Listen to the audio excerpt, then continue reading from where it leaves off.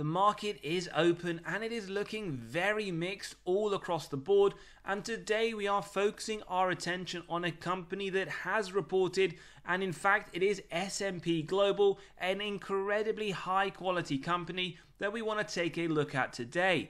Is it undervalued? Should we buy the dip? As we can see, a fairly strong earnings and it is down around 3%. We're going to cover that today. First things first though, how did they look in terms of the expectations against the market? Well, we can see their EPS came in at 389, which was a nice beat in terms of the comparison of the market at 364. We also note in terms of the revenue, 3.58 billion, a lot better than the market anticipation of 3.44. And to top all of this off, they in fact did increase their earnings per share estimate moving forwards, 15.1 to 15.3. We're going to cover this when we do come to, in fact, their quarterly update from today, but overall it is looking as strong as expected. Now, this is a company that is up 46% over the last 12 months. Over the last 10 years, as we will come to show you, massive outperformance of the S&P, up 467. It is still trading even after the dip today towards its 52-week high.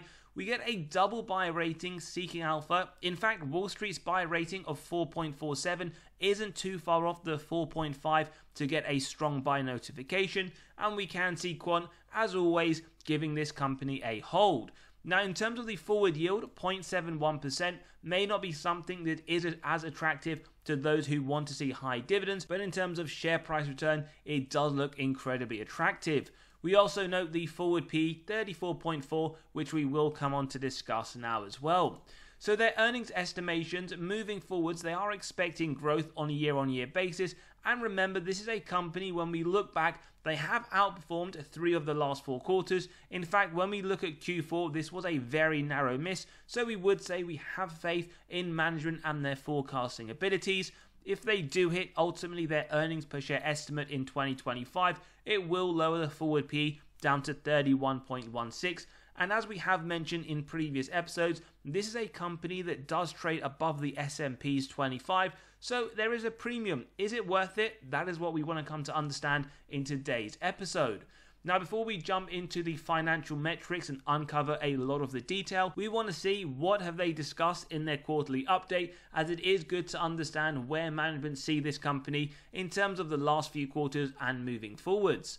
First things first, their highlights, they say revenues increased 16% on a year-on-year basis, of which they attribute 8% to their subscription growth. We also notice operating profit has increased, and something we always like to see, margins up 330 basis points, earnings per share up 21%, and also very nice to note, they have repurchased 2 billion shares outstanding and anticipate to do another 1.3 billion before the year end. Remember, we will come on to this, but in essence, this is returning excess cash to investor pockets. Something we haven't seen from many companies, and in fact in their investor presentation, but something S&P Global does talk about here, is they're saying generative AI has really improved their efficiency right across the board, not just in fact their productivity, but also the quality of their products, and that is why we are seeing an increase in their top line at the double-digit rate, as well as improving in the margins, which they do expect will continue moving forwards.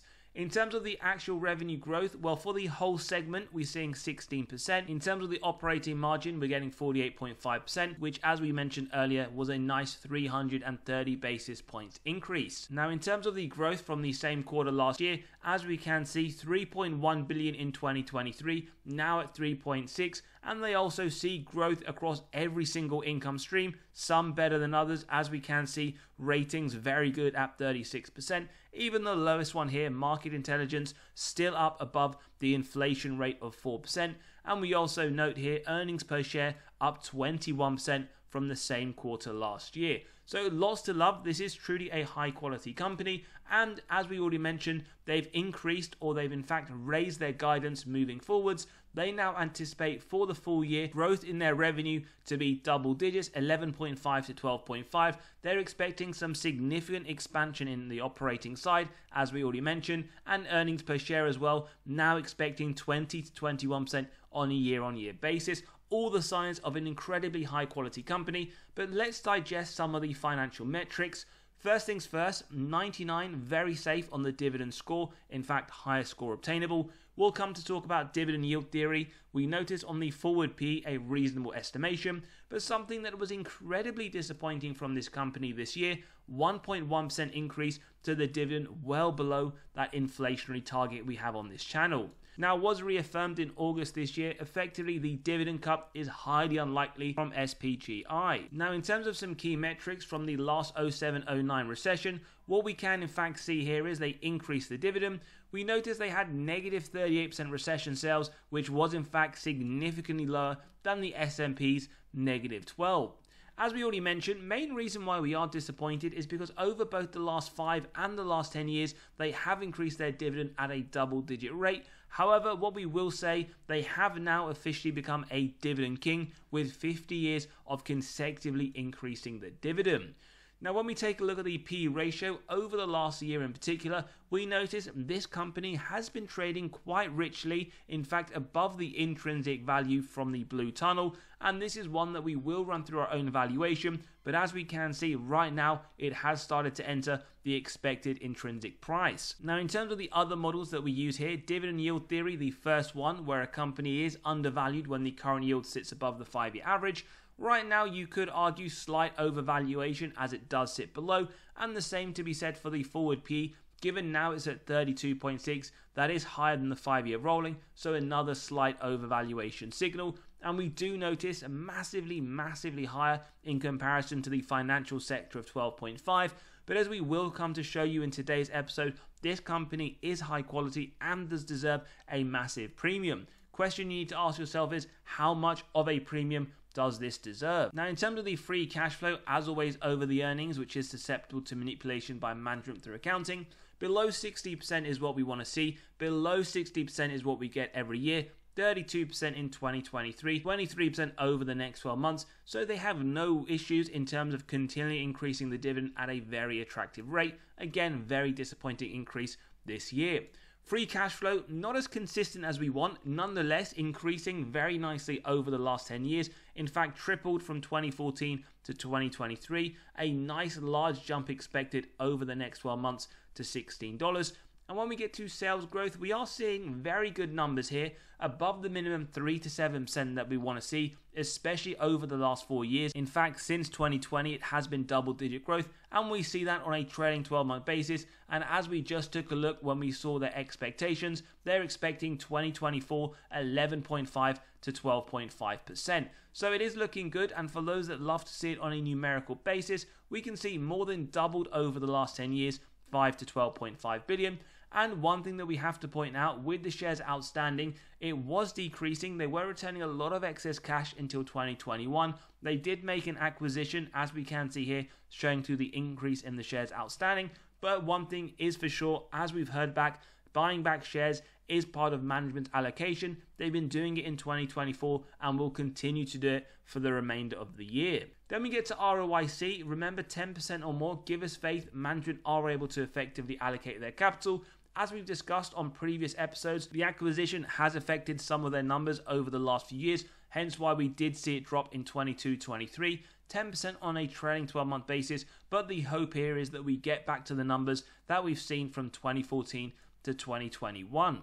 Then we get to the operating margin side. As always, we want operating efficiency with growth in the margins over the longer term. Something we have seen up until 2021, then it dropped in 22, but it has started to pick up in terms of growth, 39% on a trailing 12-month basis, and as we saw, just in terms of comparison from this quarter to the same quarter last year, margins have been expanded.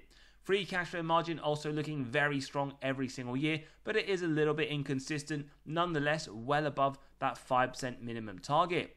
We then get to the net debt to EBITDA, earnings before interest, tax, depreciation, amortization. Below 3 is what we want, below 3 is what we get. And in terms of the numbers below, so the number of years it will take the company to pay off all of their debt net of cash on hand, we get 1.81 in 2023. expected to go lower over the next 12 months. So really, balance sheet does look good, and as we say, this correlates as well to dividend safety, so no surprises why we see that 99 score. Now also to let you know, we've released our latest free weekly article. We drop one every single Monday morning to your inbox. We run through what's happened in the market over the last few days, as well as undervalued stocks that we do believe deserve your attention. So click on the pinned comment below, sign up, and you can read straight away. You'll also be able to gain access to 36 undervalued stocks for the month of October. We run through a lot of information as well as the upside that Wall Street see themselves over the next year and flag those that sit within our own portfolio.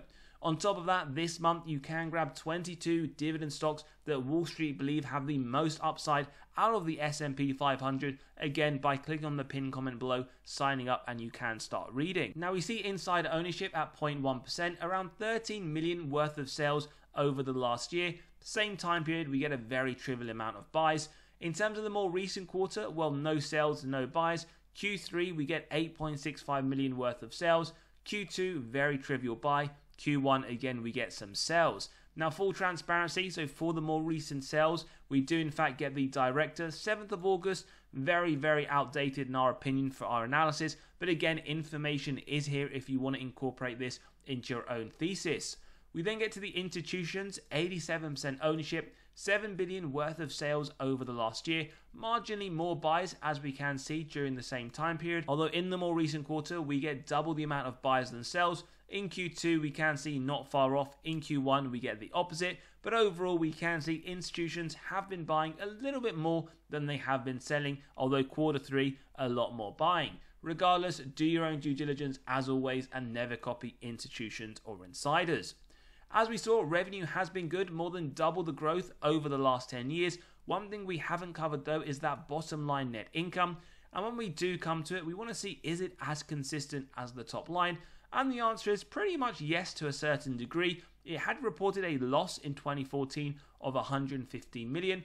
We see 2.6 billion in the latest quarter. And just on the trailing 12 month at 3.3 billion, we do anticipate 2024 will be a very strong year for S&P Global. Then we get to the health of the company, total cash versus total debt. We notice their cash has been very inconsistent and decreased marginally from 2.5 billion in 2014 to 2 billion in the latest quarter. When we do take a look and compare that to their total debt numerically and directionally, we can see that has increased quite dramatically, as we mentioned the more recent acquisition, going from 795 million in 2014 to 12 billion in the latest quarter. Something to consider, but so far net debt to EBITDA does look to be under control. We then get to the valuation grade. No surprises whatsoever. We've already mentioned it does trade at a massive premium to the overall sector, 35 versus 12. Right now, if you're pressing the buy button, you are paying a 179% premium, and that is pretty much reflected no matter which valuation metric. Is it worth it? Well, when we take a look at their growth grade, B-, it is better than the sector, 10% versus 4.26. Revenue growth forward looking, well, as we saw, this isn't correct. In fact, from that presentation, they expect 11.5 to 12.5. Therefore, that is much better than the overall sector of 5.5%. And when we get to the earnings per share over the next 3 to 5 years, 13.3%, marginally better than the 10 from the overall sector. In terms of profitability, well, an A, 68% in terms of margin versus the sector 60%. In terms of bottom line margin, 25%, marginally better than the 22.38 from the overall sector. Cash from operations, though, looking much, much better, 4.85 billion versus sector median of 161 million. Quick recap, we have a double buy from Seeking Alpha and Wall Street with a hold from Quant, F on valuation, B- on growth with an A on profitability. Now, in terms of how this company has performed to others in the industry, we have some very big names. In terms of total return over the last 12 months, S&P has performed fairly strongly, up 47%, but pretty much every single one that we note here has performed as well, if not better, so the industry does look to be very good. Over the last 5 years, one of the best performing, up 110%, just second in fact to Moody's, up 127%, and over the last 10 years, we can see the best performing, up 511. Very, very good, very strong in fact. Question is, can they continue that performance? Who knows though, as always, past performance is not an indicator of the future. Another question we have to ask is, can they continue to outperform the S&P? As we can see, over the last year, over the last 5 years, and in fact over the last 10 years, this has massively outperformed. Remember, you need that confidence in individual stocks, otherwise low-cost ETFs could be the solution.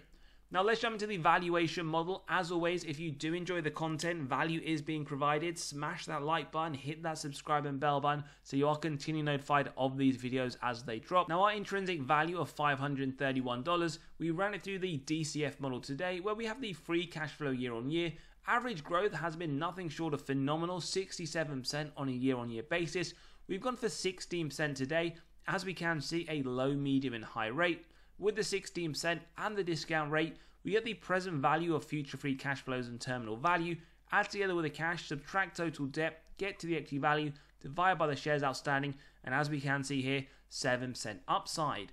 Now remember, these numbers are subjective and you can grab a copy of this model by clicking on the pinned comment below, putting your own numbers through, whether it's for S&P Global or any others that you do desire. For full transparency though, we will show you 14% intrinsic value of 457, downside of 8%, and for those who are more optimistic, at the 18% point, upside of 24% with $614 price target. So with that medium rate of 16%, we take it through to the final slide where we always apply a margin of safety, starting off at 10% and execute on this if it hits our 3 golden criteria: wide moat, strong financial metrics, and good forward-looking data. Now we can see in today's episode it doesn't hit the 10% MOS level just yet. In fact, you are getting around a 5% margin of safety, which for some people may be sufficient. This is a very high quality company, but for others at the 10% point, you would need to wait for 478. For those that want to see at 15%, a buy at 451, at 20% around 425, at the 25% point, you would need to wait at just under $400. So today's episode, 5% margin of safety. We see Wall Street, they do see upside. Their price target is $556 over the next year, where they see 12% upside during this period. As always, give us your thoughts in the comments below whether this is one you're looking to buy. Maybe you've got it as a hold waiting for a further dip, or maybe you have sold it as you do believe it is now overvalued.